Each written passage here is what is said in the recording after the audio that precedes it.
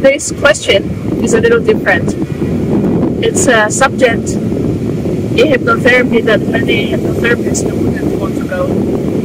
And I've been hesitant for a while, but I think there's no better place in the world than this where I am, in the Dominican Republic, to talk about the subject wide openly, because this is a wide open place on this island.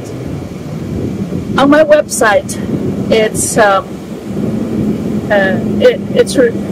are pages mentioning about the SRT, spirit release therapy.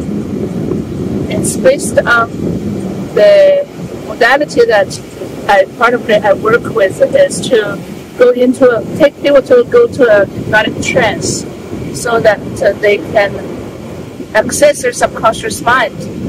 And in their experience, it's as if they're bothered by some other entities, other discarnated beings, dead relatives, or even some claim to be non-force entities. As through hypnotherapy, we can release those energies and those entities. And now, is it mechanically happening? I don't know. But I trust it's a true experience people may have. In their experience, they are bothered by that. But mechanically, I'm not sure. Everything is energy, everything vibrates, everything the frequency. I do believe at the same frequency we have access to the same things. For example,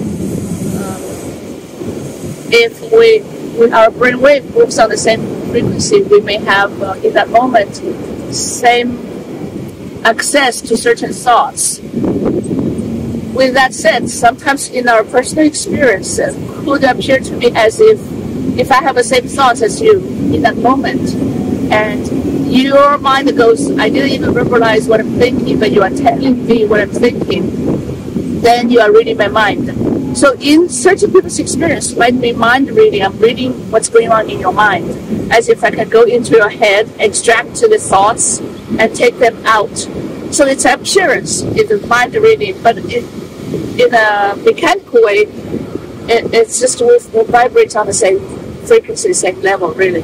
So spirit release therapy, it's an experience that's real for people, and I can work with that. But mechanically, what's happening, I don't know.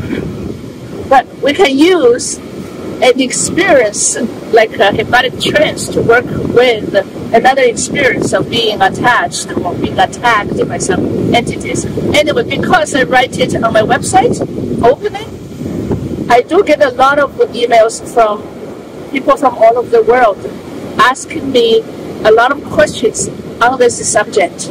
So today, in this episode, I'm going to focus on some questions I received from someone I'm going to call Miranda. So the question from Miranda: I have been on a diet in Peru for 5 months, tradition, because I was very sick. I feel much better now, and I feel ready to go home. This is from Denmark.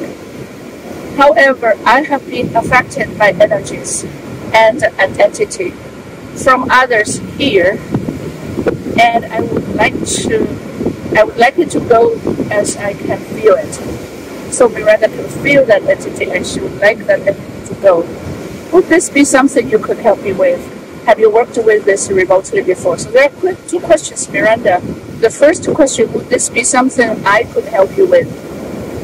Basically, the answer is yes, in the sense that we can explore. I cannot tell you, cure you or anything. Just like when you go to see a doctor, they don't deliver the results to you immediately. They probably would get you to have some tests down and examinations, and then they give you diagnosis, then they give you treatment. So in that sense, can we start exploring? Yes, the answer is yes. I could help you. I cannot say more, but how we can start to hypnotically explore first. So the second question, have you worked with this remotely before? Definitely yes. I worked with this remotely from with people from all over the world. On the same day, Miranda responded to me.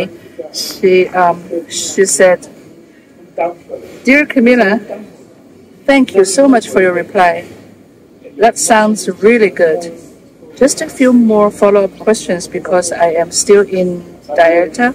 I think that's the treatment she went to Peru for.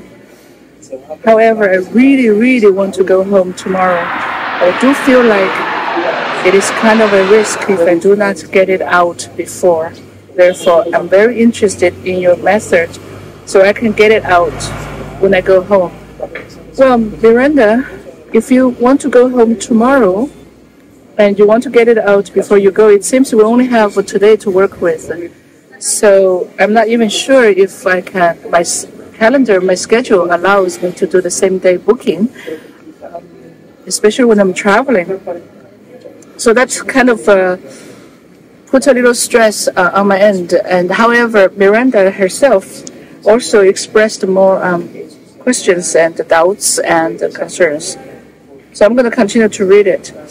I read somewhere that it takes a lot of time. She also said it also does in shamanic practice, for instance. Does it really work that easy for you? Or have you experienced that they sometimes are too strong or come back right after we release? I'm quite sure it's a rather strong entity of grade 5 as you described on my website, she meant. I'm looking forward to hear from you and thank you for your guidance. So, Miranda, first, you want to go back home tomorrow, you want to do it today, and I'm not sure even that is doable. Second, I really don't even know you. I haven't met you. Everything I know about you is through this email with questions. So without knowing your history, your personality, your strengths, and working with your subconscious, it's really hard for me to answer the further questions like this. Basically, Miranda, what I want to tell you is you're not a victim of anyone or anything. No being can harm you, actually, or steal your energy without you somehow, in some way, on some level, participating in it or playing into it. Entities are everywhere, like viruses everywhere. Some people get it, some people don't. So part of my work with you is to strengthen your immune system, so to speak, the spiritual immune system. So, coronavirus everywhere, some people got it, some people didn't get it. Not because of the entities or the virus, it's also how strong you are plays into that.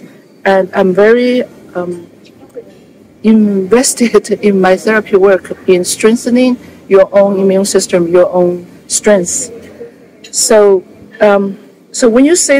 when you ask, is that really that easy for you? I have never said it's easy for me. So I don't know where you got that from.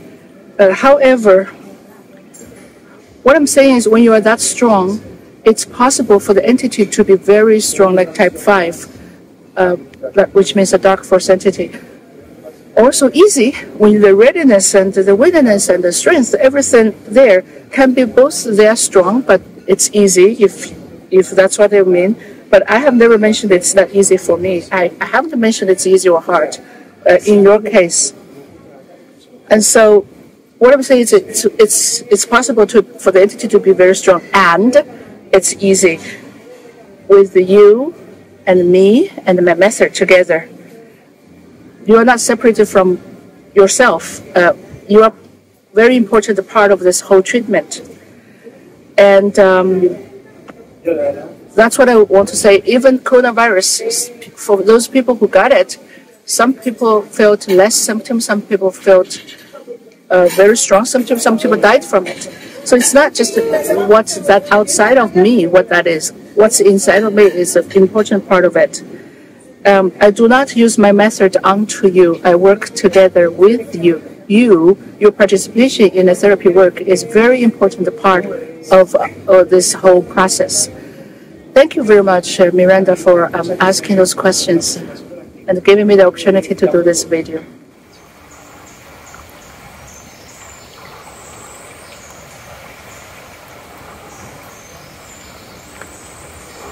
We were just hanging out in a nearby Crescent Beach. Playa Calaton is a gorgeous beach. And then on the end, we noticed a lot of jungle area, so we were curious. We walked into the path, the rugged path, and here we are. We found some ponds and beautiful body of waters, and look at this lagoon. So beautiful, surrounded by the mangrove.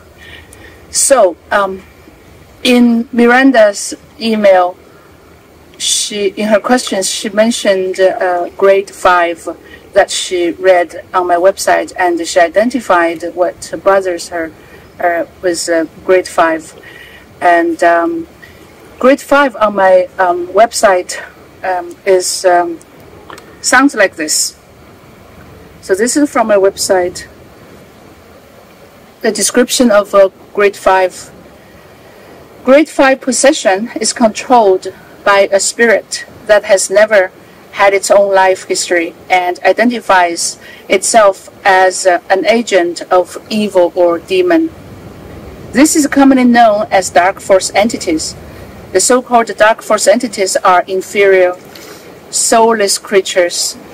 They are not granted a bodily existence, so they attempt to oppress the human soul and occupy another's body. They act on the human's mind, his or her sense of self-importance, and his or her fear of the unknown. Yet, in actuality, they themselves are cowards, rather primitive cowards at that. They know very well that human thought is many times stronger than they are. In our culture, the evil spirits play a role in confirming us that we are helpless, so that more fear will be created. Their tool is to lie and get a human to believe in their lies. Love and positivity can reduce the intensity and often eradicate such things. Without fear and anger, they will lurk somewhere else or return to source to re-emerge with more positivity. So that's what release them back to love, to the source. They may be loud when we experience them, being attached. They may buzz a lot. Their job is to make us believe that they actually exist. Like, I'm in this beautiful, by the lagoon, in this mangrove, in this jungle. It's lovely. It's extremely beautiful, and nobody's here.